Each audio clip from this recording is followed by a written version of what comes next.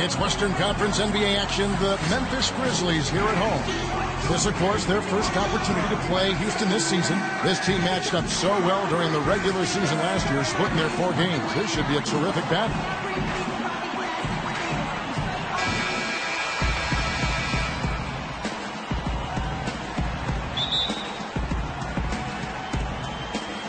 Tip-off goes to Houston.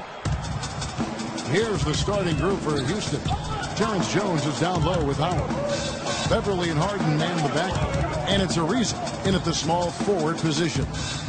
Now here's Beverly. Shot clock at 6. Here's Howard. Count that one. Howard's got the first basket of the game for the Rockets. Nice way for him to get started here early. And guys, hopefully a sign of things to come from him here.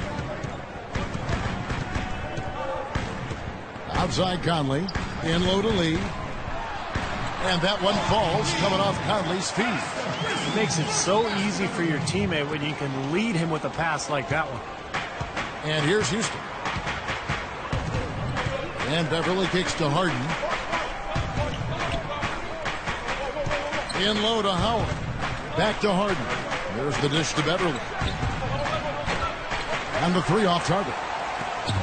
Houston on D. A little over a minute gone here in the first quarter. Here's Randolph. And that one hits back iron. Good, tough defense there. Getting a hand up, forcing that miss. Well, he's got the reputation of being a tough defender, and there was an example right there for you. Offensive rebound. They shoot again. And there's the rejection. Ariza goes in. And Trevor Ariza is going to pick up a foul here. That is his first foul of the game. Well, I love it. He gets there first, absorbs the contact. Nice play defensively.